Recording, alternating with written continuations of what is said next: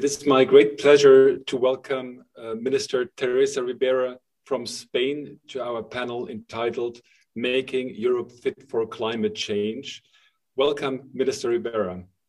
Thank you. Thank you so much for your kind invitation, for having me here with you. Well, it's an honor for us that you join us here. You have been a driving force of ecological transformation in Europe for quite a while. You are now the Deputy Prime Minister of Spain and Minister for the Ecological Transition and the Demographic Challenge. But you have assumed repeatedly high positions in government before. From 2008 to 2011, you already served as the Spanish Secretary of State for climate change, being responsible already then for environmental and climate policies. And afterwards, you have served as the director of the Institute for Sustainable Development and International Relations in Paris. And you've been one of the key players in negotiating the Paris Climate Agreement.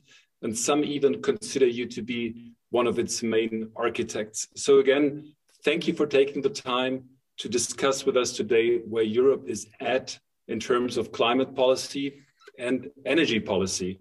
But where exactly is Europe at?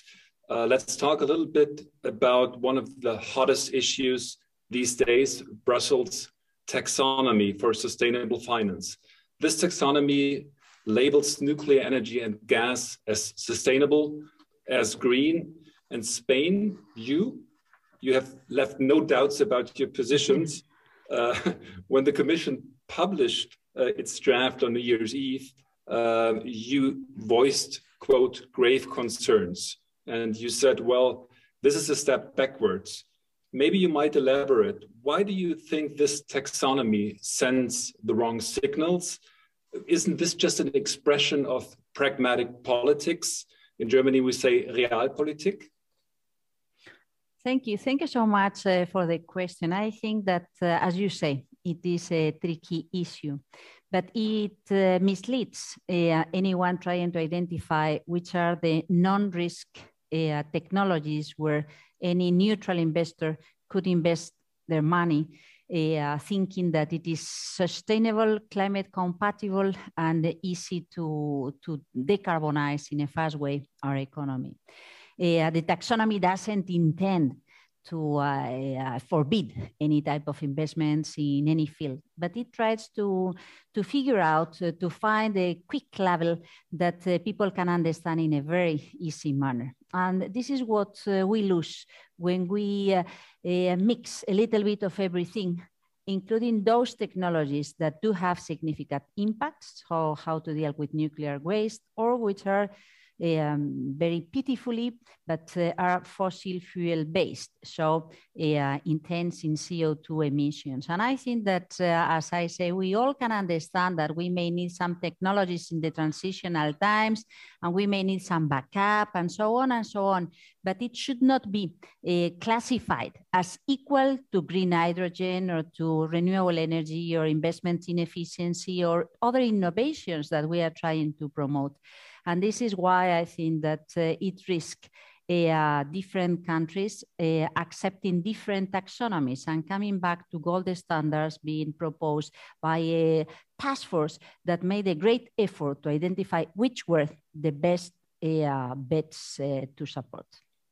Let me just follow up on the golden standard. You suggested that given your criticism, Spain might introduce its own sort of taxonomy to issue green bonds. And this would be the golden standard, while the European taxonomy would be the silver standard. I'm wondering, I mean, if we talk that much about Europe and Europe's strength, and Europe only delivers silver standard, what's Europe's climate policy worth if its standards are second best?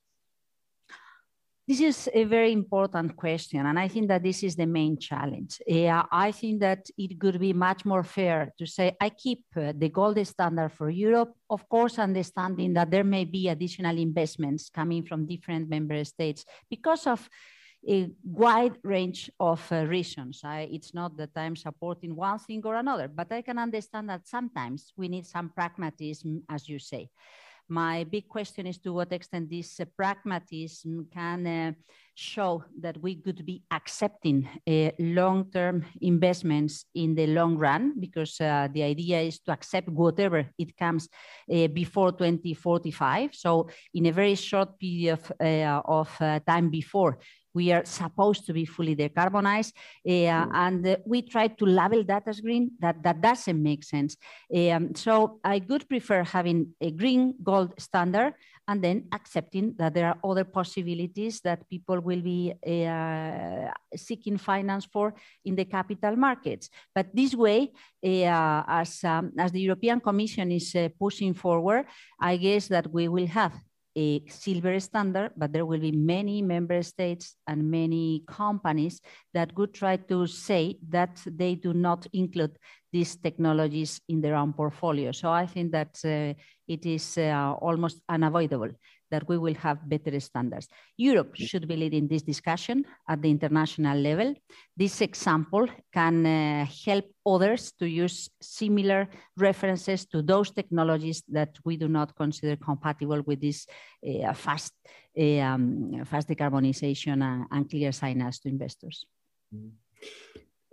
If Europe would develop a gold standard for everything, this would probably be the best solution. I mean, of course, you're not alone with your criticism. Austria and Luxembourg have announced that they would take the taxonomy, if it stays this way, to court.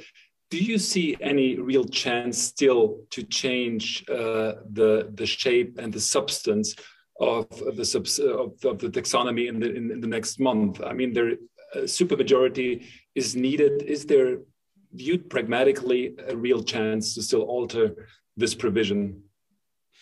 As far as I know, and of course I don't know how, in a detailed manner, how things are going on in Brussels, but as far as I know, the understanding of pragmatism for the time being is finding midway. This means that under its capacity to adopt delegated acts, the Commission could be getting a strong position that should be challenged by a great majority in the Council.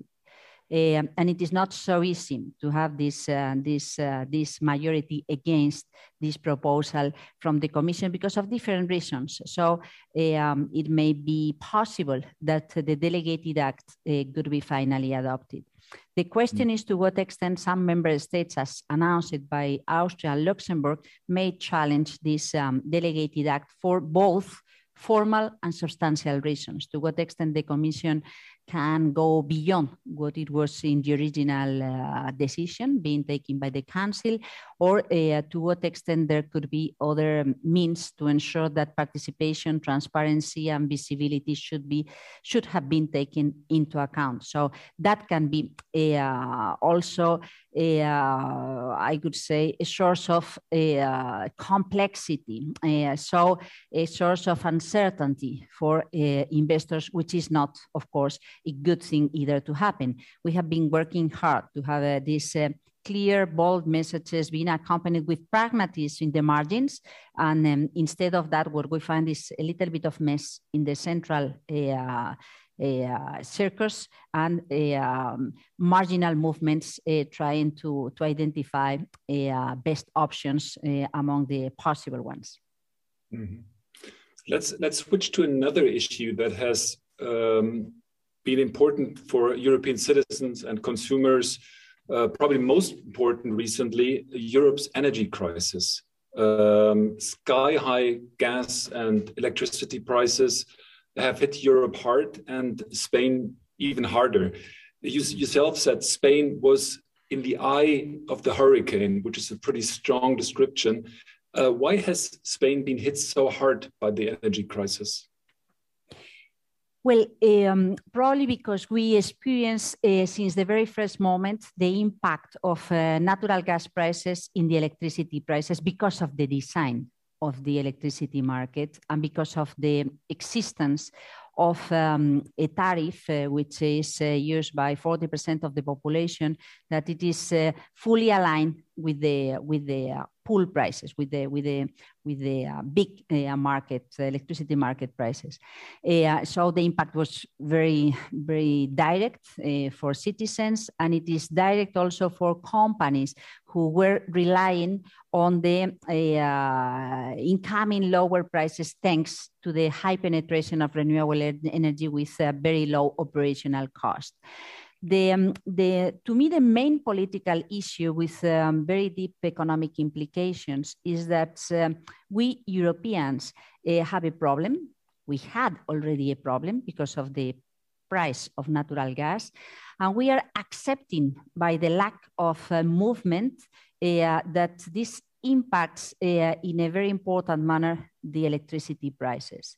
So these electricity prices that are due to the way we have designed the functioning of the market, which is good for many reasons, but probably has its own limits, is under a pressure that we had never known before.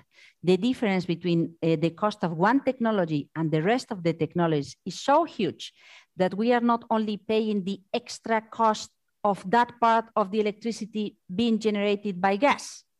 We are accepting that all the other technologies are getting the same remuneration, which is different. And it is posing a great challenge, a great macroeconomic challenge, because it is driving inflation, but also in terms of how much money we are draining from the economy in Europe that should be being invested in social measures, so to facilitate the energy transition, in more investments in energy transformation, so to accelerate the energy transition, or in innovation, so to be ready for the technologies to come. And instead of that, we are accepting that difference in terms of the amount of money we are paying for something that does not equal the real cost goes to wherever, maybe to the gas providers, so not always a good news, to the financial markets who are getting profits from these movements, or from energy companies that can be investing or not in the acceleration of the energy transition. So every single citizen, every single industry will at the end be feeling the difference and the raise of cost of the electricity, because normally from time to time, even if we have signed it in long-term tariffs, in long-term sustainable cost of electricity, this price is reviewed and updated. And there are three things that are not true anymore. The first message we got is no panic. This is going to last a short period of time, and it is already a year, and we don't know how long it can last. The second thing is no worries. The market will be using this money to accelerate the energy transition, something that has not been proven. And third thing, which is even worse, is that it increases the inequalities among citizens, because the answer from the Commission is, if you are ready to cover with your budget, go ahead, but do not distort the market. And the budgets and the fiscal capacity are not the same among the different member states. So we may be risking also to have some additional misthreats coming from citizens and social support coming from the different societies to this move. Let me just jump in with the social inequality you just mentioned and the social impact of electricity prices. Spain has, if I've read it correctly, had a steep increase in energy poverty in recent years, meaning more and more people were unable to pay their energy bills due to high energy prices. You have fought for social measures countering this development. And from early on, you've said, well, please, Europe, let's do it together, jointly, instead, and I prefer a European approach over national solutions. Yet the EU only offered a so-called toolbox. Each member state could pick and choose or not do anything. Isn't that a rather weak signal Europe has been sending in the crisis so far?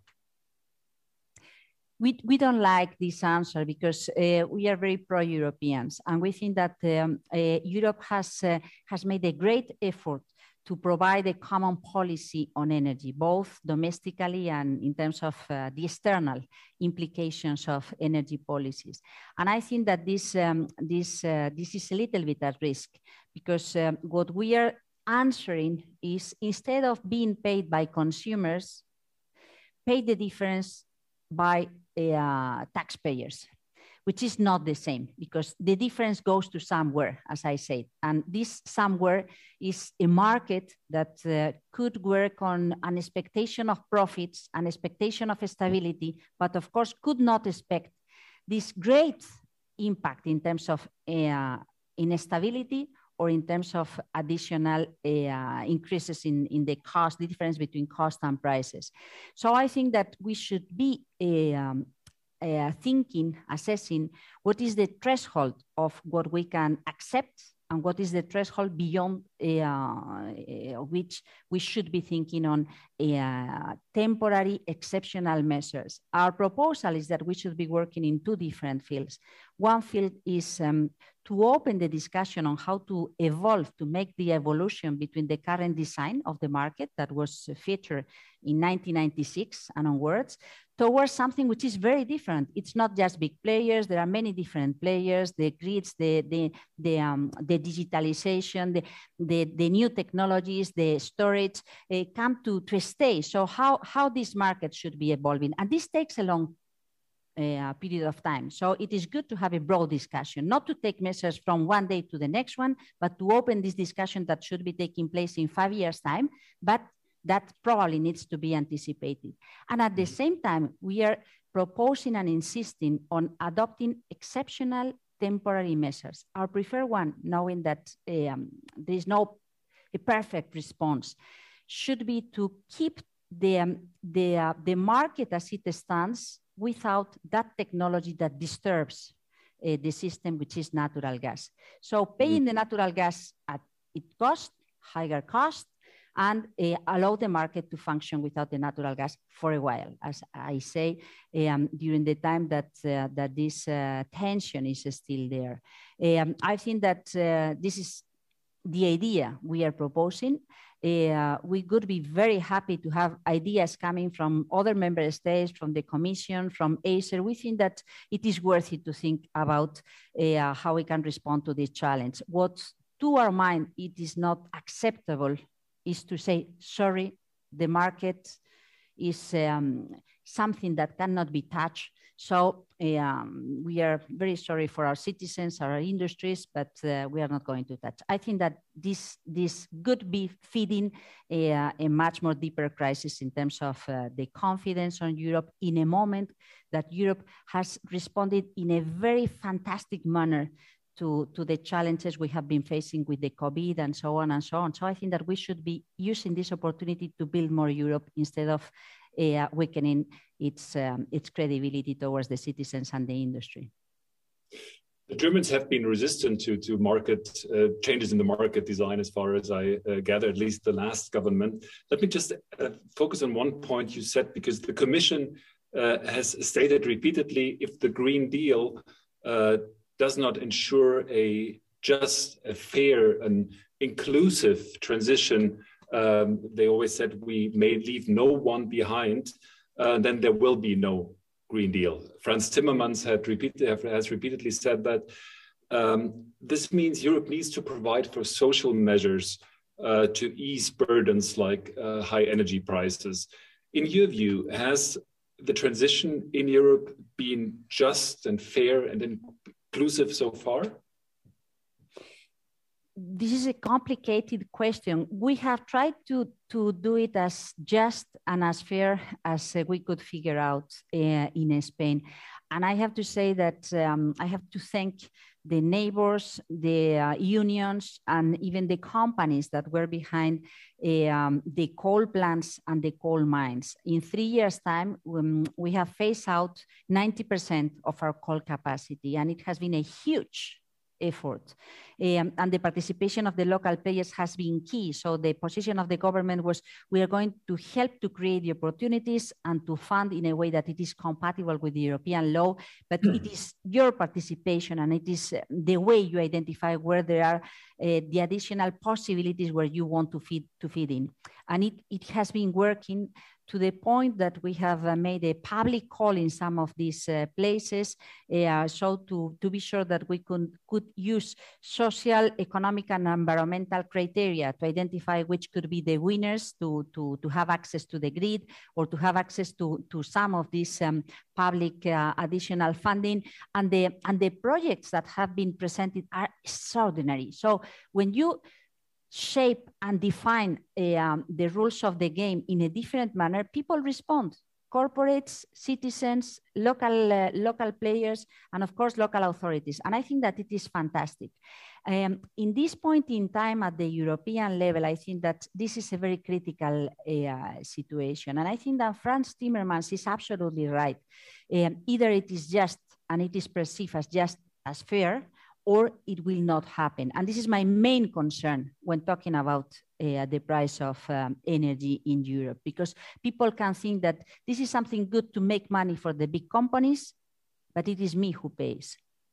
And this is very bad news. We need people experiencing the public effects, the positive impacts of the energy transition. So all these programs about solar rooftops, small scale energy solutions, final cost of the energy, fiscal treatment of the different movements. I think skilling and reskilling workers, I think it is absolutely key. And for now, what we are seeing is that there is a distortion that is directly associated to the way we, regulators, have shaped the market, which is crazy. How people cannot understand why we support this failure, which is a failure of design being made by the regulators. So I think that it is critical to lower, to attenuate, to mitigate this terrible impact in terms of cost for the society. How big do you consider the risk that this energy crisis you've mentioned and described now, in fact, undermines public support for the Green Deal?